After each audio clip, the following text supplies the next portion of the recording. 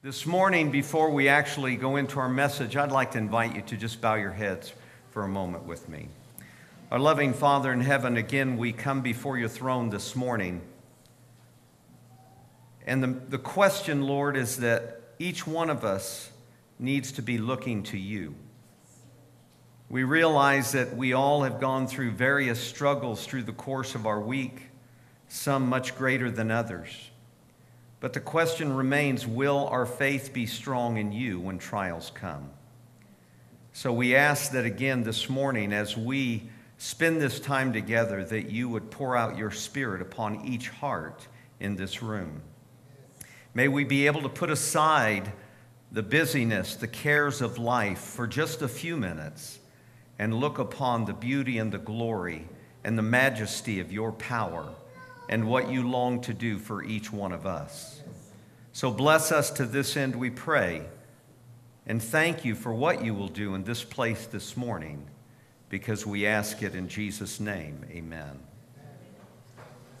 If I were to say to you this morning, God is good, you would say, and if I said all the time, you would say, God is good. But you know, our topic this morning is life is hard, but God is good. Do you believe that? In order for us to really understand this statement and to make it part of us, we need to actually have faith in what God can and will do in our lives. So really, this message this morning is going to be about faith. How is your faith today? I hope your faith is strong. And I'd like to begin by going to the book of Hebrews, to the chapter of faith, Hebrews chapter 11. And we're going to look at the very first verse of Hebrews chapter 11, the verse that's the biblical definition of what faith really is. Hebrews chapter 11, and we're going to look at verse 1. I love to hear those pages, and I'll wait until it sounds like they've almost come to a stop or are to a stop. But we want to be able to all read along together as you look at this verse. This is a very powerful and important verse in the Christian experience. Hebrews 11 and verse 1, the Bible says, "Now faith is the substance of things hoped for, the evidence of things not seen." Faith is the substance of things hoped for, the evidence of things not seen. Think for just a moment about a couple of those words. Substance. Substance is that of which a thing consists.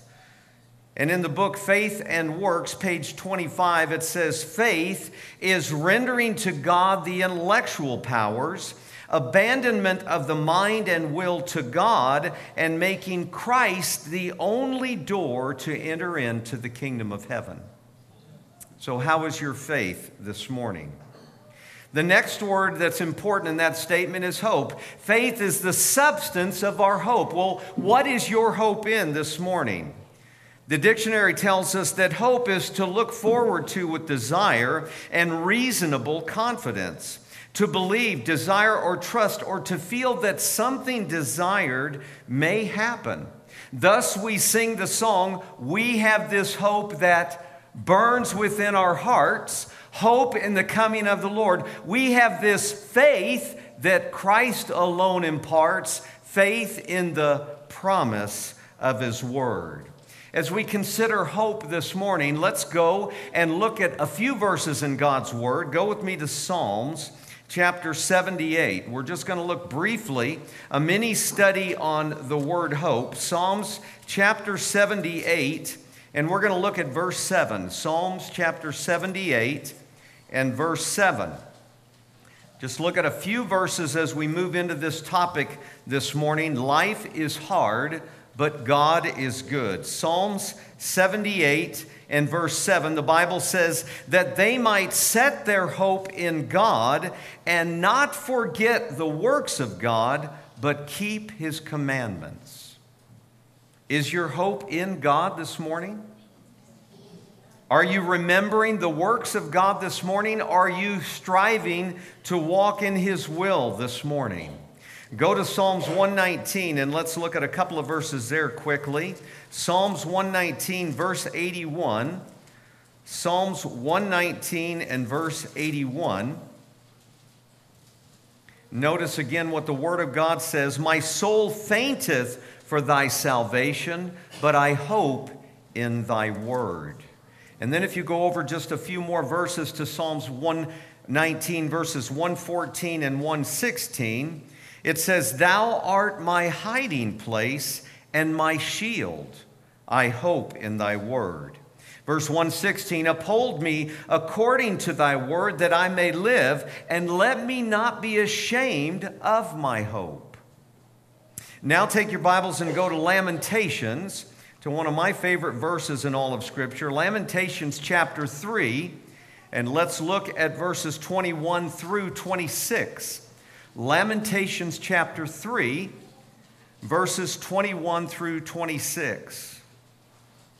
I think we can see a pattern that God's Word is telling us that if our hope is in God, then we are going to continually be seeking His Word to understand what He longs to do for us. And notice in Lamentations 3, beginning in verse 21, Jeremiah says, This I recall to my mind, therefore have I hope. And why does he have hope? Because verse 22, he said, It is of the Lord's mercies that we are not consumed, because his compassions fail not. They are new every morning. Great is thy faithfulness. Do you believe that God's mercies are new every morning? That no matter how rough yesterday was, do you believe that God's mercies are new for you every morning? And it goes on in verse 24, and it says, The Lord is my portion, saith my soul. Therefore will I hope in him. The Lord is good unto them that wait for him, to the soul that seeketh him. It is good that a man should both hope and quietly wait for the salvation of the Lord. The only real hope that we have today is hope in God. Hope in his word and the promise of his soon coming.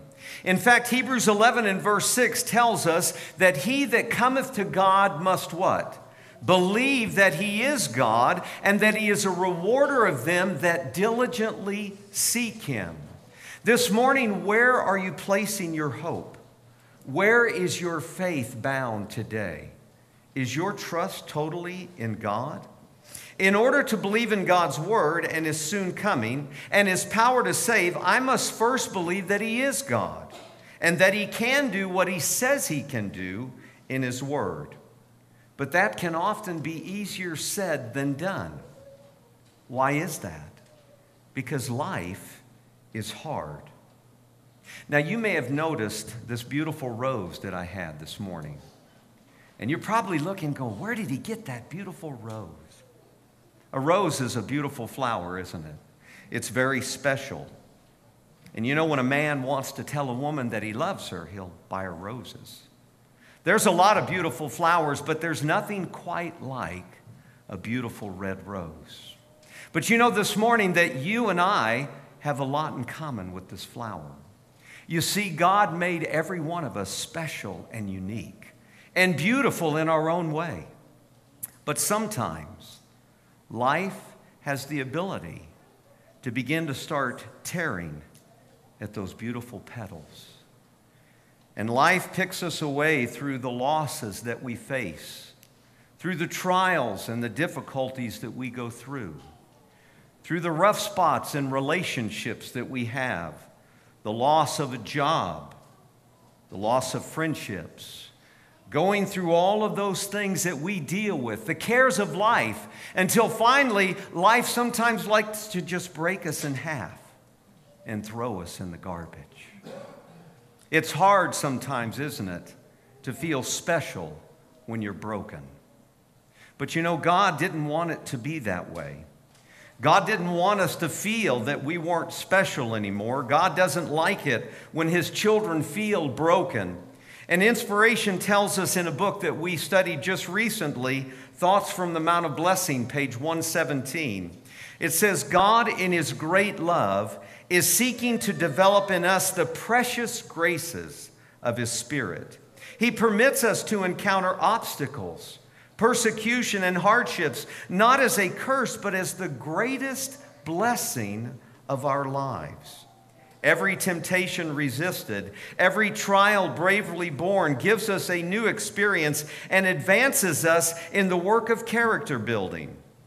The soul that through divine power resists temptation reveals to the world and to heavenly universe the efficiency of the grace of Christ. Are you allowing the grace of Christ to move in your life? The Bible tells us in Ephesians 2 and verse 8, "For by grace are ye saved through faith." How is your faith again this morning? We need to have that faith in Jesus if Jesus is going to be able to work in us and accomplish what he longs to do. In Mount of Blessing, again, page 119, this should speak to your heart as it did to mine. To us, as to Peter, the word is spoken, Satan has desired to have you that he may sift you as wheat. But I have prayed for thee that thy faith fail not. Thank God we are not left alone. Live in contact with the living Christ, and he will hold you firmly by the hand and will never let go. Know and believe the love that God has to us, and you are secure. Life is hard, but God is good. Remember that faith is the substance of things hoped for, the evidence of things not seen. In whom do you hope this morning? When life gets hard, in whom do you trust? When obstacles appear, to whom do you look? The story is told of a church that received a piece of property from one of their members in a will. And they were going to build a new church, and they found the property, and they used every inch of the property that they could, except for the back section that had a huge mountain on the back. And they built the church in the parking lot, and they were planning to have their dedication service only 10 days away. Well, the inspector came, and he looked over the property, and he looked at the size of the church, and he told the pastor, he said, "You know what? You're not going to be able to open this building until you make a parking lot big enough for the amount of people you can seat in this church." Well, that was a problem because they had used every inch of flat land that they could. The only thing left on their property was this mountain. But the pastor was a man of faith. And he called for a prayer meeting that Sunday night. And he said, "I want all of you who have faith to move mountains, I want you to come, and we're going to have a prayer meeting tonight." And so out of a 300-member church, only 24 people apparently had the faith to move mountains. They had a 3-hour-long prayer meeting, and finally, when the last amen was said, the pastor smiled and he looked at all of the members and he said, "We will have our dedication service next week." Everybody went home. The next morning, the pastor was working in his study, and there was a knock on the door. And he went to the door and opened up the side of the office door, and here was this big, burly construction man standing there. And he looked at him and said, "Pastor," he said, "I work for Acme Construction, and we're building a mall in the next county. But we need some dirt, and we need it now, because if we don't have a compacted level place, we're not going to be able to continue. And I'm wondering if you'd be willing to sell us that mountain behind your church. We'll even pave it for you for nothing." The next week, they had their dedication service, and they had their parking lot. When life is hard, in whom do you place your faith? I'd like for you to go back with me to the chapter of faith again, to Hebrews chapter 11. And let's look at just a couple of circumstances where God was truly testing the faith of his children, but he was also wanting them to be able to see the power of his redemption. Hebrews chapter 11 and verse 29. Hebrews chapter 11 and verse 29. I love to hear those pages turn. That sounds good. Hebrews 11 and verse 29, the Bible says by faith in verse 29, by faith they passed through the Red Sea as by dry land, which the Egyptians essaying to do were drowned. Now you know the story very well, but you know what? Is this really a story of faith? Yes, they did walk through the Red Sea on dry ground. But before they went through that walk, they were complaining and murmuring to Moses, and they said, "Why did you take us out of Egypt? Why didn't you just let us stay there rather than bring us out here to die?" Now you got to admit, things didn't look too good, did they? The Red Sea in front of them, mountains on either side of them, and the Egyptian army coming after them. Now, the Israelites were not an army. And in fact, the interesting part is that's why God took them by way of the Red Sea. Had they gone by land and gone to the Philistines, they would have overcome them easily. They would have never got to the promised land. God knew what he was doing. And God brought them to a place where there was obviously and clearly no other way but for him. Now, I want you to hold your finger here in Hebrews and go back with me to Exodus. Exodus chapter 15. Actually, we're going to look at chapter 14 first. Exodus chapter 14, and I want you to notice how this scenario played out. I love, this is one of my favorite stories. I love the way this works. Go to Exodus chapter 14, and we're going to begin in verse 11.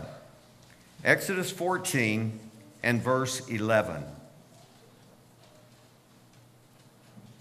The Bible says, "And they said unto Moses, Because there were no graves in Egypt, hast thou taken us away to die in the wilderness? Wherefore hast thou dealt thus with us, to carry us forth out of Egypt? Is not this word that we did tell thee in Egypt, saying, Let us alone, that we may serve the Egyptians? For it had been better for us to serve the Egyptians than that we should die in the wilderness. And Moses said unto the people, Fear ye not." Now listen carefully. "Stand still and see the salvation of the Lord, which he will show you today. For the Egyptians whom ye have seen today, ye shall see them again no more forever." Wow. And then in verse 14 he says, "The Lord shall fight for you, and ye shall hold your peace." Now go over to verse 28. Verse 28, it says, "And the waters returned and covered the chariots and the horsemen and all the hosts of Pharaoh that came into the sea after them. There remained not so much as one of them." Where is your faith this morning? When you hit those trials that you cannot see any way out, when you think that you are overcome by some problem in life, do you still trust that God has more answers than you could ever imagine or think? Now, I want you to notice what happened in chapter 15, verses 1 and 2 before we move on.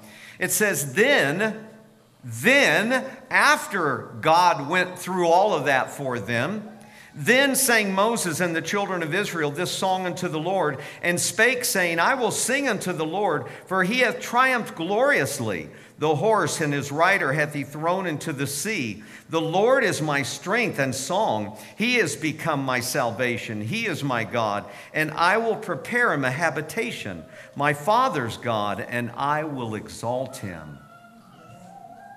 I just want you to think for a minute, maybe it's just me, but should we not, if we have faith, be singing that song before the sea is parted? Is it really faith if I'm singing the song after it's all done and God showed me what he will do? True faith says that when I can't see, when I don't know what's going to happen, I'm still going to trust. You know, the Bible tells us in Romans that I walk by faith, not by sight. 2 Corinthians 5 and verse 7. We walk by faith and not by sight, because sometimes what we see is not really what's going to happen. And sometimes we make mountains out of molehills. Where is your faith this morning? Look at now at Hebrews 11 and verse 30, one more. This one to me is actually even more incredible than the last one. Hebrews chapter 11 and verse 30 says, By faith the walls of Jericho fell down after they were compassed about 7 days.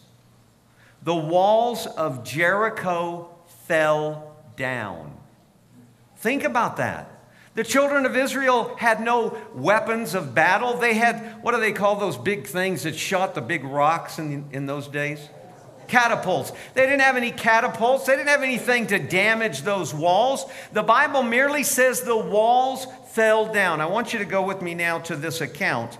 Go back with me to Exodus. Sorry, not Exodus. To Joshua 6. Joshua chapter 6, verses 1 through 5.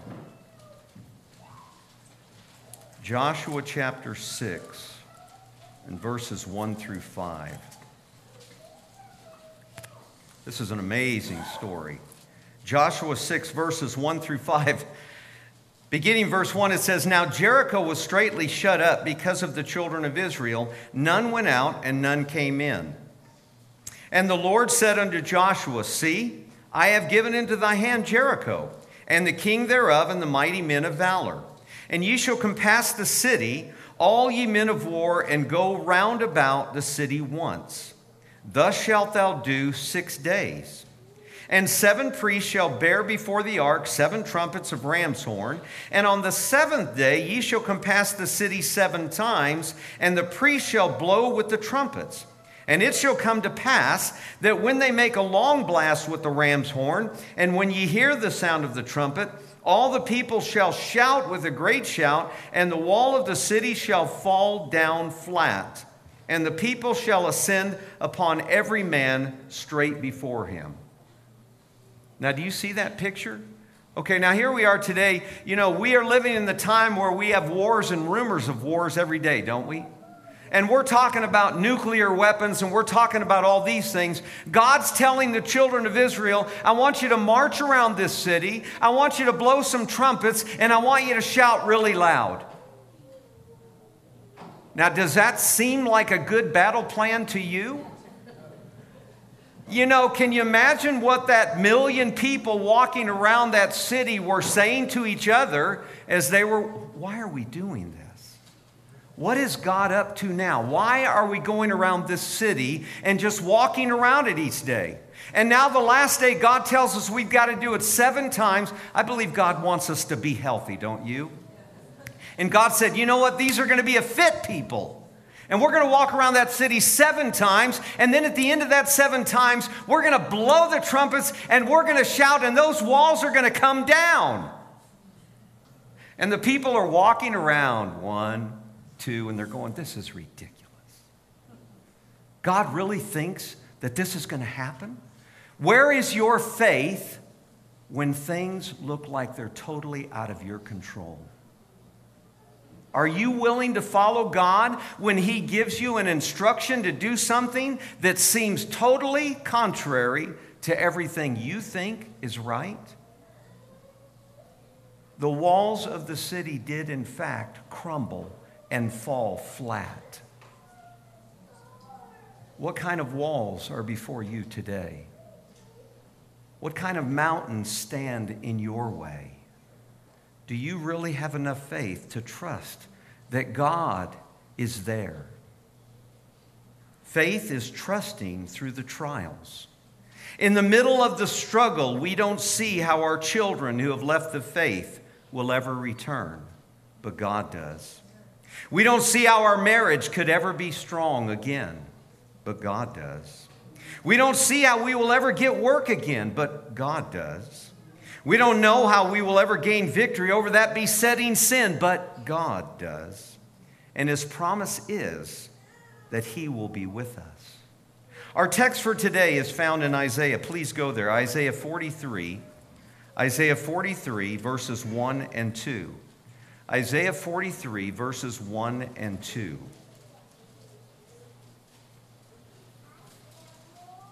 Faith is trusting through the trial and always looking to God no matter what may happen. Isaiah 43, beginning in verse 1, the Bible says, But now, thus saith the Lord that created thee, O Jacob, he that formed thee, O Israel, fear not, for I have redeemed thee. I have called thee by thy name, thou art mine. Are you God's children this morning?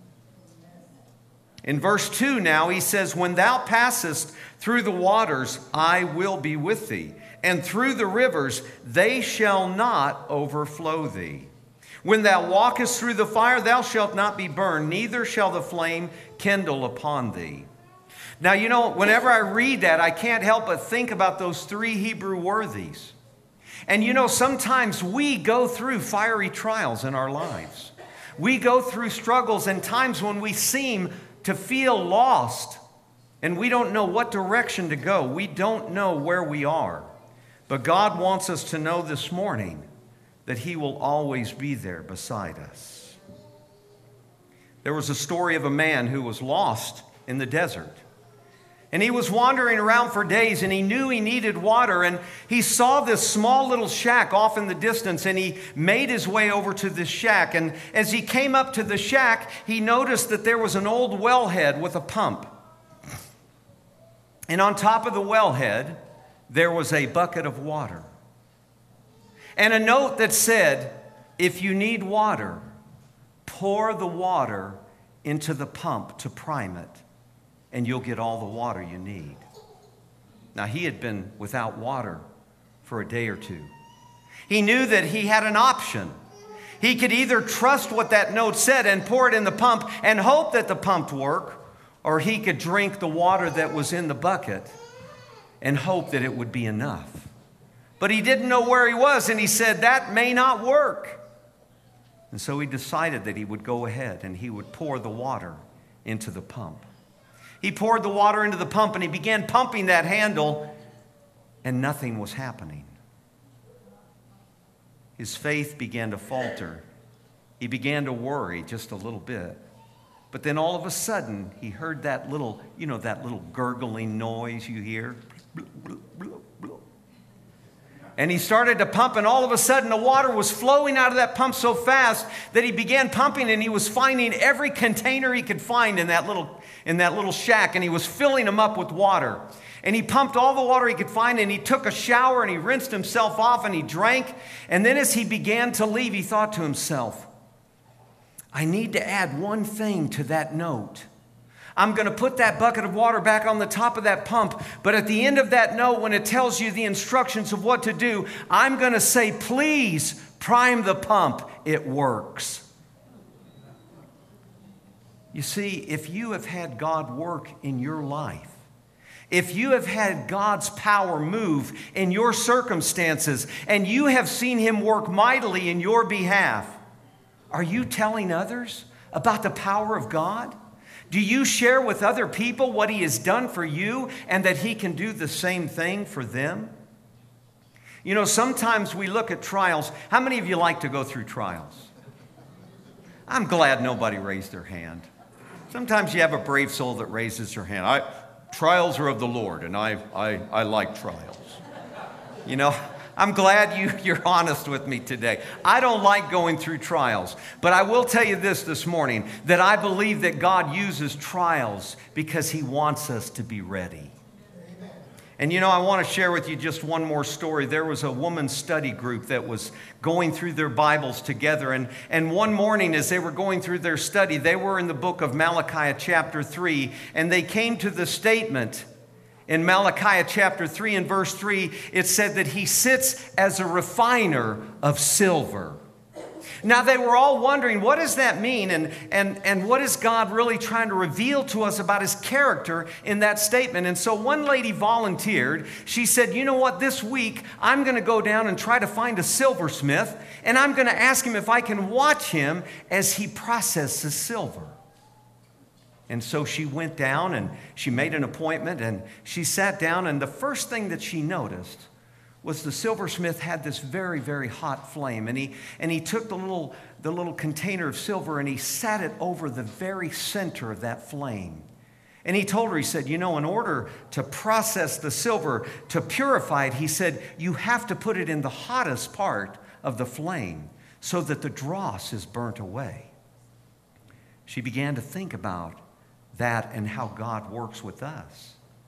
She thought, but surely God wouldn't put us into the hottest part of the flame and just leave us there. And she noticed that He sat there through that whole process holding that silver. And she said, now, can you leave the silver and come back? And he said, oh no. He said, you have to watch it very closely.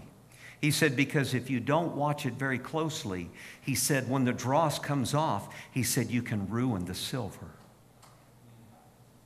And she said, wow, that's incredible. So God allows us to go through these trials, but he's always right there beside us, never to allow us to go through more than we can handle. And then she asked him, she said, well, how do you know when the silver is ready? How do you know when it's ready to take it out? He said, oh, that's the easiest part of all. He said, it's when I can see my reflection in the silver. You see, when we go through those trials and those struggles of life, God allows us to do that so that we can look like him. Life is hard, but God is good.